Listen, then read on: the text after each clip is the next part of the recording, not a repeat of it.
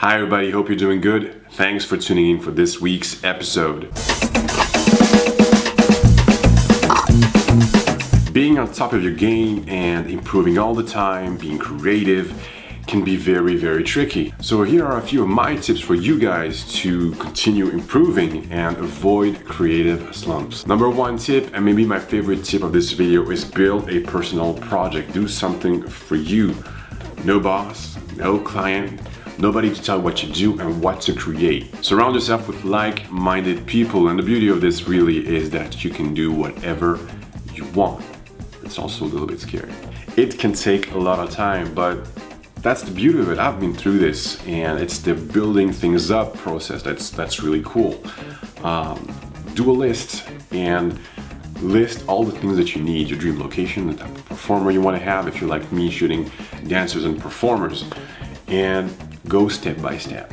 In this particular project, I pitched my ideas, story, and project to a lot of people. It took me 6 months to have the place, the location, the people, the team together, the team around me to create this image. You probably have seen it before, and it's currently my personal project, and I hope to push it as far as I can. I insist doing something for you is really important, you know. You learn so much in the process, and this really helps you to boost your creativity and helps you improve your photography. These images you will create might become your signature work and may take your whole career to another level. Number two, do test shoots. I believe that you should do some test shoots from time to time. It's a tricky subject. People say that it kills the industry, but I don't think it does. So what are test shoots anyways? It's really simple.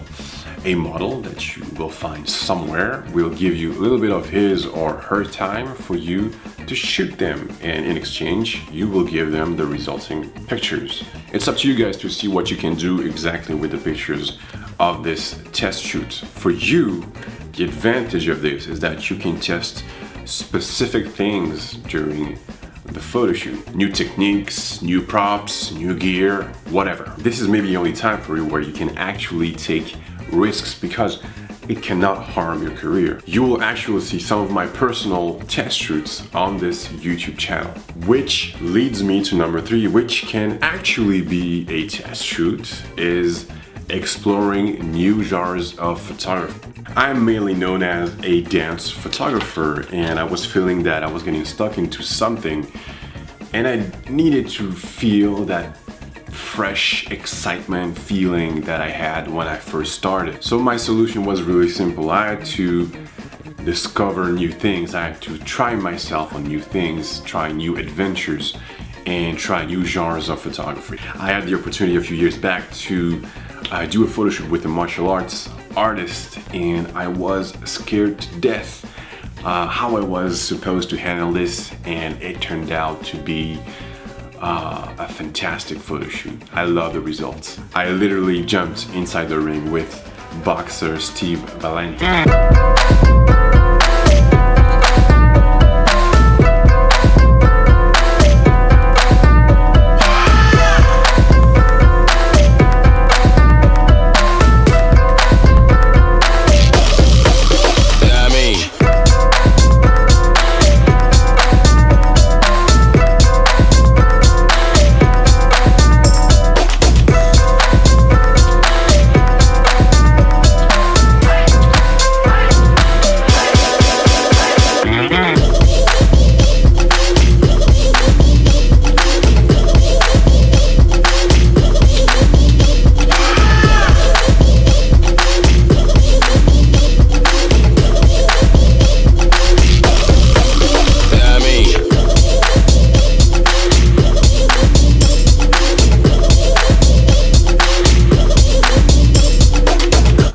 To do sports, more athletes. I wanted to shoot athletics, and I had the chance to make this dream come true last summer. You may have seen that I'm now working on the French Riviera in the south of France. Made my research, found some athletes, convinced them to work with me, and it's not my best work, gotta be honest about this, but I've learned so much during these sessions made last summer.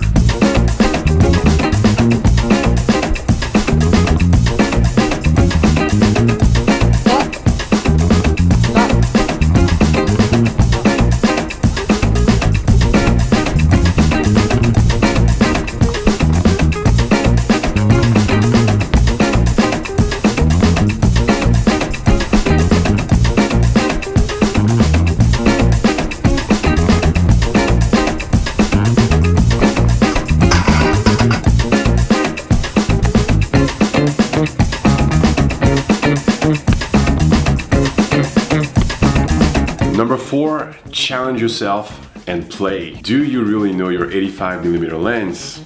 Take it with you and only this lens and shoot architecture. You will soon discover why not a lot of people use this particular lens for architecture photography. But this will force you to think differently. You will find solutions to shoot architecture with an 85mm lens. Do the opposite, take a 35 or 24 or even, I don't know, a 16mm lens and try to shoot portrait with it, trying to understand why it doesn't work and how you can actually make it work. Do a test shoot and have a model having only their back facing the camera, trying to find creative ways of making interesting portraits that way. A few years back I was wondering why all these top photographers were shooting during golden hour. Took my camera, set up a test shoot and decided to shoot only during midday when you have the harsh, hard sun. Now I know how to shoot in difficult conditions, and you too, if you do this, you will be able to face any type of situation. Another great way to learn is to help and assist another photographer, see how they do it. The internet is great to learn, but it's always great to learn in the real world. Reach out to your favorite photographers in your area. Explain them why you wish to help them, and if they're okay with that. Some of them will refuse, and you gotta respect that. And some will say yes, and they will gladly welcome you on their future projects. Little advice, do respect their work. Do not interfere in their creative process unless they ask you for advice. I have a final bonus tip for you guys. Sometimes you have to leave your camera at home. Take a break, do something completely different, go on vacation, hang out with friends, call your mom, I don't know, do something that has nothing to do with photography. You can find inspiration in really anything by reading a book, watching a movie, talking to someone, or traveling. Love to travel. And it really can spark a fire and lead you to new ideas and amazing new projects. To conclude, really don't get drowned into the business part of photography. Always remember why you got into this career in the first place. If it was for fame and money, I'm not sure you're in this for the right reasons. Always be a student. If you stop learning, I believe there's something wrong. If you lost your joy in doing it, if there is no more fun, sit back, relax, trying to think how you got up to this point. Sometimes being selfish is not a bad thing. Try and think of what you really wish for yourself. Hope this helps. Feel free to share your thoughts on this. How do you improve your skills and fight creative slumps? And don't forget to give me that little thumbs up for support. Subscribe if you haven't already. And until next week, have a wonderful week.